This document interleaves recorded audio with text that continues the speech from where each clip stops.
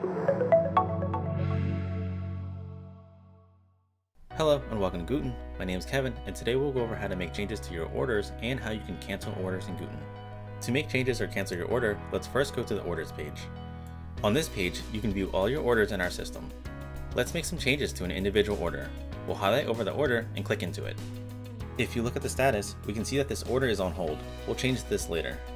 For now, if we go down to the shipping address section, we can see the shipping address that we entered for this order, and then the suggested address that is provided. Let's make some changes to the shipping address and update it. To update it, click on the Edit Shipping Address button.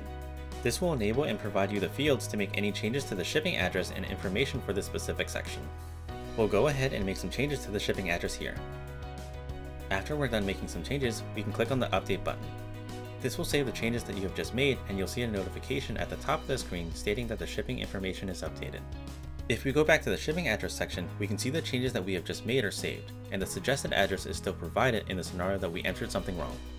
You can choose to ignore it by clicking the Ignore Suggested Address button, or if you want to use the suggested address, you can click on the Apply Suggested Address button. For now, we'll use the suggested address. After using the suggested address, we'll see that it was updated, and if you ever need to make any changes to the address, you can use the button here again. Now let's check out how you can cancel an order.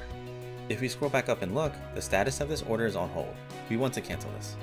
To cancel this order, go to the Status tab. On this page, you can select individual items in your order to cancel, or you can cancel all items in the order. There is a quick select option here that lets you easily choose the items. For now, let's select both items in the order because we want to cancel the entire order.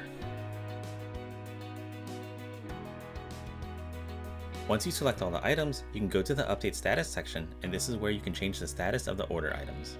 Simply click on the drop-down and click on the Cancelled status. You can also add comments to give some context on why it was cancelled.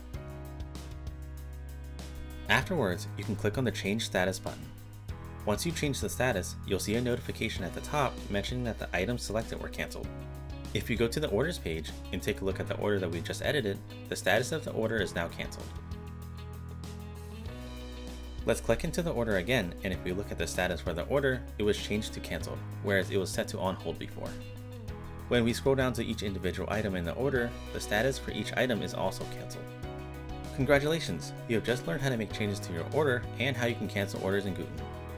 My name is Kevin, and thank you for watching.